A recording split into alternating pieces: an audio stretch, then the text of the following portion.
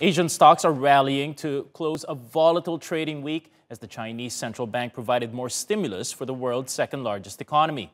Monetary authorities in Beijing surprised markets on Friday, slashing interest rates beyond expectations and giving domestic output a boost. It comes amid a growing list of signs that the Asian giant faces a slowdown or even an economic contraction due to strict lockdowns related to the pandemic. Shares on the Chinese mainland rose 1.5%, and in Hong Kong, the benchmark was up almost 3%. Meanwhile, Japanese stocks also surged after the government said inflation topped 2% in April. Now, higher inflation is normally a headache for policymakers, but in Japan, it's a sign of rising activity after decades of falling consumer prices, which have limited corporate profits. For more on the story, let's go to Craig Erlam. He's a senior market analyst at OANDA in London. Welcome back to the program, Craig. Now, finally, some activity from the Chinese central bank. Investors had been waiting for this rate cut. How important is this for investors, not just in Asia, but in the US and Europe? Important in China. We have seen that they've set relatively ambitious growth targets for this year of 5.5%.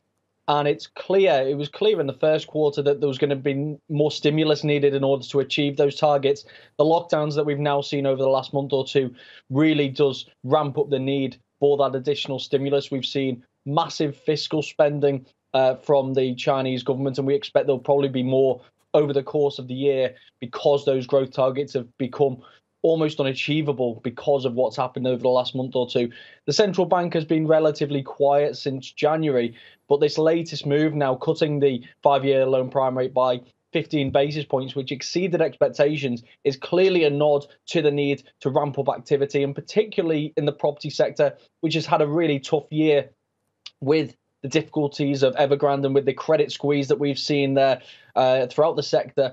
This cut in the 5-year loan prime rate is clearly a nod to a really important industry between the actual property sector itself and all the industries that rely on it. It accounts for around a quarter of the economy. So clearly China is now turning towards that sector once again and saying, we need you if we're going to revive growth back towards the levels which we wanted to achieve at the start of the year.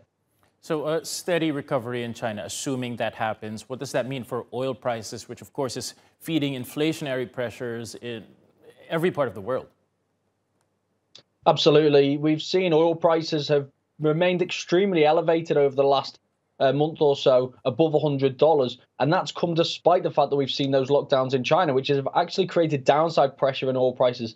As we've seen over the last week or so, talk of the reopening, zero COVID cases in Shanghai, for example, for a few days. We've seen oil prices on the rise once more. And the closer we move to a full reopening in China and full economic activity is going to create more upward pressure ultimately on these oil prices. And that is a problem for the rest of the world. The downside could come from the rest of the world, though. We've seen the UK now preparing for a recession. The Bank of England alluded to such in its recent monetary policy report.